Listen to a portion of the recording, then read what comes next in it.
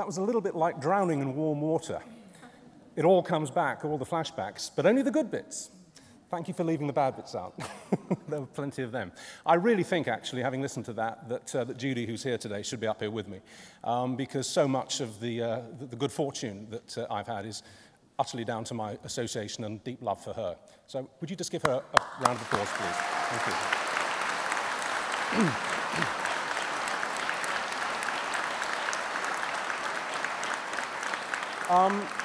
I've never been to one of these ceremonies before. I've driven past them lots of time when we used to drive to and from work in London around this time of year. And it never failed to lift the heart to see all of you young people waiting outside to come in and collect your degrees. And something was said here earlier about the number of people who've moved on from getting degrees here into employment or further education. I think the figure was 90% plus. That is amazing. That is an extraordinary figure. And it illustrates something very important about today that I've been thinking about since I woke up this morning. Many of you will see this, I guess, as an ending, as a completion, and of course, in a sense, it is. But it's also absolutely a beginning for you. The programs that Judy and I have been making together for so long have employed mostly graduates, most of them in their 20s, mid-20s, late 20s. And it's extraordinary how quickly you can actually find success.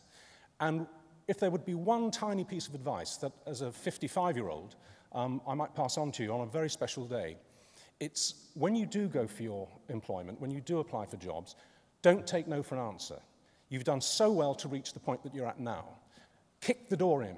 If you get a no, reapply, ring again, write again, visit again. Most of the people, most areas of employment are very, very hard to break into these days. It's never been tougher, actually, in my lifetime.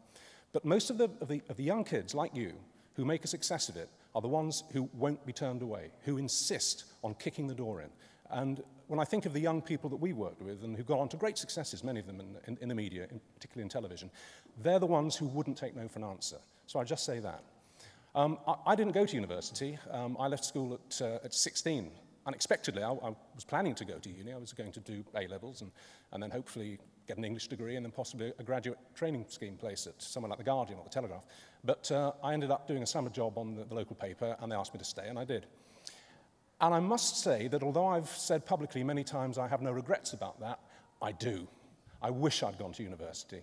I wish I'd had the intellectual stretching experience, which took much longer to get my brain into position through the hackneyed phrase University of Life. And I wish I'd had the social life that you guys have had, and which you will be saying goodbye to a great extent. You must have had a fantastic time, and yet you've all passed. So many, many congratulations. It's an absolute honor and a privilege to be here amongst you today. Congratulations, and thank you very much.